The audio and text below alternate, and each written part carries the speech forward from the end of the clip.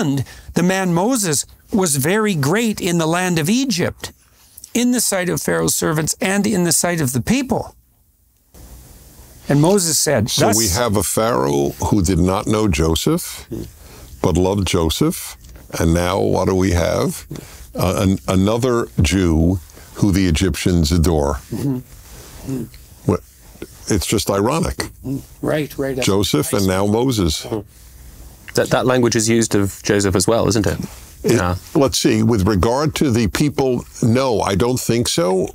But they knew he saved their lives. So, but in this case, I don't know if they adored him. At least it says that he was great. You mean Joseph? No, Moses. They say he was great in their sight. Fine. Okay, that's fair enough. They might have been scared of him more than anything else. Both of them were great in their sight. They were great in their sight. Whether they adored them or not. Yeah. Question. For sure, Joseph they loved. That's for sure. Where are you emotionally?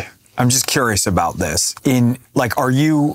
When you're reading this, are you reading this in eager anticipation of the Pharaoh being punished? Are you reading this in trepidation? And because I remember when it's more trepidation. It's like, I think because I probably identify with the Pharaoh. You do? Well, enough. You mean about losing a child? Yeah, about just what's about coming. the consequences of your own stupidity. It's like are you feeling vindicated? Like vengeful that you're hoping that the Pharaoh's going to get his? Are you feeling remorse and empathy for what's coming? What is your emotional? Because I remember I used to read in like high school history when you'd read like World War I and World War II. It's like you have that sense of being ensconced. Like I really hope that America wins, right? Like you have this emotional positioning in relation to reading history, even if you know the outcome. And I'm just curious. But in this, like there's this growing, looming threat. It's as if God is saying, "This is don't if you don't listen, this is where we're going." He's not telling you where we're going yet. It's almost like it's like in a movie, right? You can feel the music like coming up, and you can feel the threat, and you know, like, please let it stop before it reaches that point. You don't even know where it's going, and then once it gets there, I don't think. Is it possible to not feel sad for the Egyptians and to not feel sympathy and to not wish that the Pharaoh had broken before? And it's like you get there and you're like, oh. Dennis, how about you? I hope Pharaoh gets his. Yeah. I admit. I knew I could count on you. What about in that the regard. Egyptians? I was like, that's why I was just waiting. I was Is that a good sign or a bad sign? Well, we know Dennis likes revenge. He's clearly the villain. And yes, exactly. I want villains to get punished. I don't know. But do you want the villains to learn before they have to pay the ultimate price? That's such a Christian question. I know. That's why I wanted to get Prager's take on this. I don't give a damn if they learn before they die. I want them to die. Yeah. Because I'm more concerned with good people. I don't want good people to suffer. So whether Pharaoh learns or not is between Pharaoh and Pharaoh. But between Pharaoh and me, he has to be punished.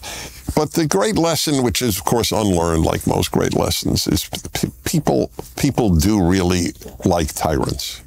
There's no way around it. One of you mentioned this, and I didn't bother commenting on it. But polls in Russia prior to Ukraine showed the increasing proportions of the Russian people adored Stalin. Yeah. Well, that's the same thing that happens to the Israelites. They complain to Moses about... Because they want a monarch? No, they want to go back to Egypt. Oh, well, want to go back? Okay, there you go. Do they adore Stalin, or they adored order and the greatness of Russia? I know Russians now. Also, one might who admire the order under. Well, there was order. There's always order under a tyrant. But that's what I mean. Yes, okay. You love order rather than disorder. Freedom is messy. In this text, people don't like messy. But they still are happy when the tyrant. There's also some question about the veracity of polling under Stalin. No, there's polling now. Not poll. Of course, polling under Stalin means nothing. Polling today, I mean, in the last few years. There's definitely, yes, call that nostalgia for... But some of that's ignorance, too. You know, they look back and they just see the greatness, so to speak. Right, but it's willful ignorance. Yeah, I know. But don't you think in this text, it is clear, it seems like in this text, it's clear that there is it's trying to show us that the people of Egypt now the Israelites find favor in their sight. Mm-hmm. They're giving them jewels and things for them to leave, and they see Moses as being very powerful in their sight. And then in the text itself, it switches right away to saying, now all the firstborn will die. And it says of the Pharaoh, and then it says to the woman behind the mill. And so it's like right in the text, a few verses from each other, you see the people have compassion for the Israelites, and then it says, no, but their children are going to die too. Yeah. That's why I feel like there is a sense in which we're meant to right. have compassion, That's correct. even for the Egyptians in the But narrative. Dennis, take Weimar, and how many Germans were grateful for the order that Hitler seemed to bring, and then they suddenly realized. Well, they loved order rather than the Weimar chaos. I tend not to defend the Germans, but it is fair to say that Hitler didn't get a majority of the vote. The Nazis didn't get a majority vote. But between the communists and the Nazis, they did get a majority.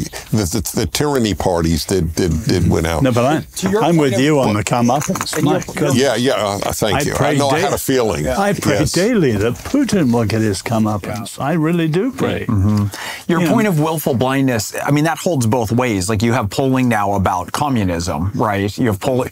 I think this has to do with like a generational remove from the horrors of both Stalin and what happened in communism, right? So Right. it is both directions.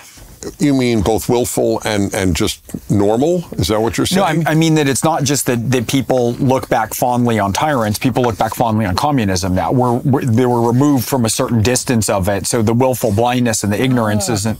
Listen, the number of Americans and English who gave Stalin the bomb, the flirtation with tyranny on the part of Western intellectuals is among the most depressing facts of the 20th century. The Eastern Europeans who experienced communism, they don't look back. That's right. But I mean, like when we're polling today, right? If you Western? poll, in the West, if you poll now on communism, people have an idea, right? And likewise with tyranny. Like if Stalin's doing well, what percentage of Harvard seniors do you think could identify Pol Pot? I would say 5%. Yeah, I think you're probably being optimistic on that front. Okay. I mean, when I taught about the Gulag catastrophes or the catastrophes of the Soviet Union, Gulag too. Just say hardly Gulag. any of my students That's have ever right. heard of any of that. Hardly any of them today have heard of Solzhenitsyn. Oh, sir. Oh, that's a given. But Pol Pot, one of the great mass murderers, he killed a quarter of his own people. By the way, these tyrants killed. Hitler is the only of the tyrants that didn't mostly slaughter his own people. Yeah. Pol Pot killed Cambodians. Mao killed Chinese. Stalin killed Russians. And they're still held in esteem. How about Mussolini? Well, he wasn't a mass murderer. He's not in their category. He was a tyrant, but he's not in their category. Italians don't make that type. The Italians make lousy tyrants. Yeah.